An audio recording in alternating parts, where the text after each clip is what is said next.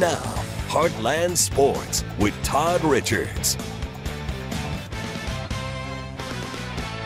Hi again, everyone. A favorite line for high school student athletes: please sign your name on the dotted line.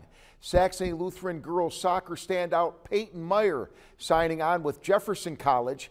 Awesome to see Meyer with obviously her family and classmates there to support her big decision of going on to Jefferson. I know Coach Luke up there. I used to train with him in the summers, and his dad, Alan, was my coach as I was growing up, so I just felt drawn to that college to continue to train with him.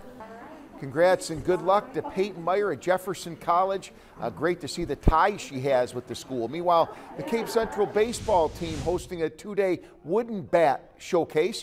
All getting underway this afternoon. Coach Justin Leisure's Tigers hosting Vashon in the opener. Cape Central really putting on the runs. Hayden Bowers, little pop fly right there, puts runners at first and second.